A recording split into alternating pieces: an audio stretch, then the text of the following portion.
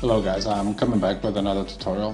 This is just a quick animation that I use a lot on my videos and intros and client projects.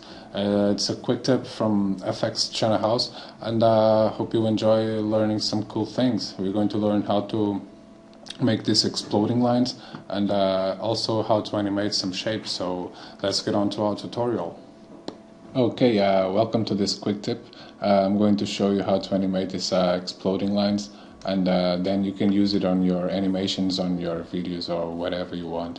So let's start our quick tip. So hit up a new project, new composition. I'm going to leave the size for 1280 by 720. It's cool. I'm going to leave the frame rate for 30. Okay, so let's hit up a new solid, just a background, just in order for us to see better the animation and the shapes onto our video. So okay, once we have our background, let's hit up a pen tool. I'm going to click, I'm going to hit shift and then hit again. So once we have that, we have our shape ready for animation, and this should be very easy to do. And this is just a quick tip, so you're going to learn a really nice effect here on Adobe After Effects. So hit up trim paths, and let's animate these trim paths. So in order for this to animate cool, we're going to mark our place over here, and then I'm going to, on the start, we're going to put this on 100. I'm going to click the stopwatch. I'm going to move this a little bit forward, like 1 second about. I'm going to bring this down, and the animation gets set. So we have our spline like growing and staying over here. So we need now to do the reverse in order the line works like an explosion. So on the end, we're going to leave we're going to start on 100. Going to click the stopwatch over here in the middle. Then I'm going to push this a little bit forward. I'm going to bring the percentage to 0. So we should have our animation now going. So yeah, we have our spline that is growing and disappearing like an explosion. That's okay. It's very easy, the animation. So what you're going to do now is just to make a full rotation and copy a lot of shapes in order to this gets like a ball explosion or something similar. So what you're going to do now is going to press R, and then you have the rotation.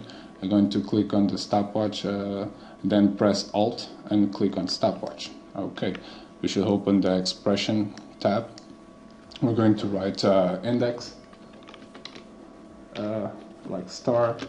I'm going to put 360 bar 20. It should be a cool rotation for us to start. Now it's very simple. We're going to control D, and you're going to press how many times you need to get like a full rotation. So I'm going to make it a few ones until I have the full rotation. More one. That should be cool.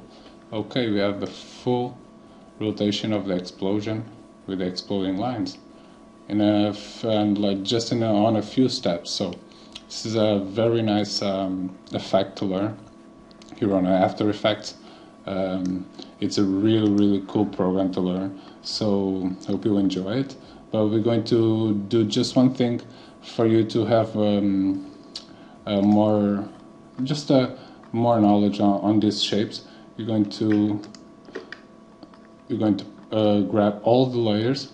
You're going to put layer, pre-compose, move all attributes, okay, and then on the comp size we have already everything like fixed, and our layers are really not messy. So now you can scale it up, scale it down. You can bring in some colors, whatever you want, you know. You can bring it, you can make a lot of changes in here.